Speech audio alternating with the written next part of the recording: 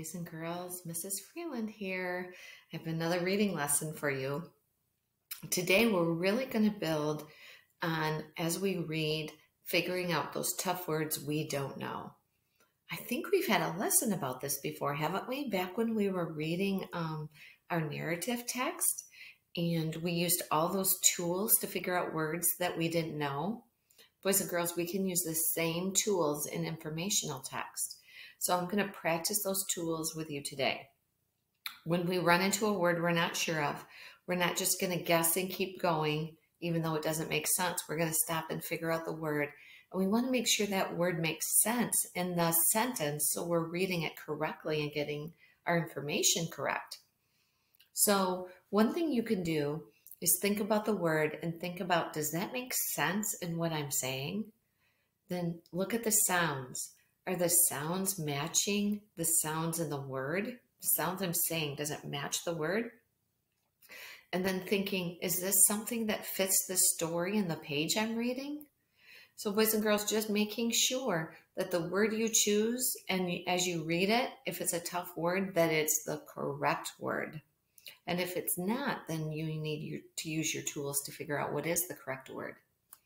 Okay, so I'm going to read you this Sea Animal book, and we're going to practice some of those strategies, making sure that we're figuring out those tough words, because this has a couple tough words in it.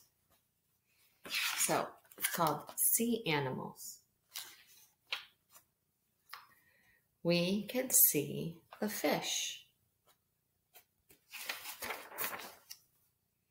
We can see the trail. Wait a minute, boys and girls, a trail on a fish? Does it make sense to have a trail on a fish? Does it start with a t, t, t, t? Yeah, it starts with a t, t. And it ends with a o. But boys and girls, I have to take my time on those center sounds. T, a, o, t, a, not tur, tail. Oh, does that make sense? A tail in a fish? Yes, there's his tail, right? So boys and girls, do you see how I took my time with that word? And I kind of said the T at first in the L, and I thought it was trail. But then when I took my time and checked the sounds, and it didn't make sense to have a trail on a fish. But now that I see the picture, it makes sense to have the tail on the fish.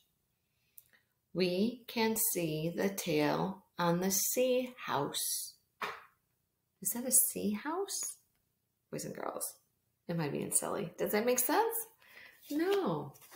So let's use our tools. Here we go.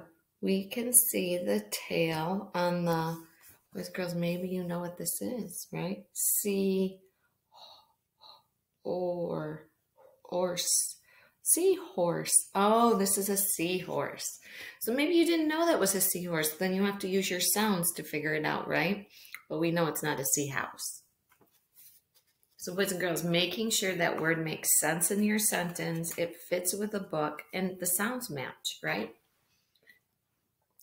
Let's do another one. We can see the tail on the sea other. Is this a sea other? Does that make sense? A sea other? Oh, maybe you don't know what this animal is. Let's try and sound it out. Sea otter. Sea otter on the otter. We can see the tail on the dolphin, right? And it matches the picture. One more time. Let's try it again. We can see the dolphin. We can see it break. Does a dolphin break? Well, let's see what he does. I see an E. Breathe. Breathe. Breathe. We can see it breathe. Oh, are we seeing it breathe? Yeah, there's bubbles there. Does it make sense in the sentence that we can see it breathe because we can see bubbles? Yeah, it goes up to the top, right, to get the air. So boys and girls, that's what you're going to be doing today. Maybe put a sticky note on those tough words that you had to use some of your tools, and then you can share that with your teacher, the tough words you figured out.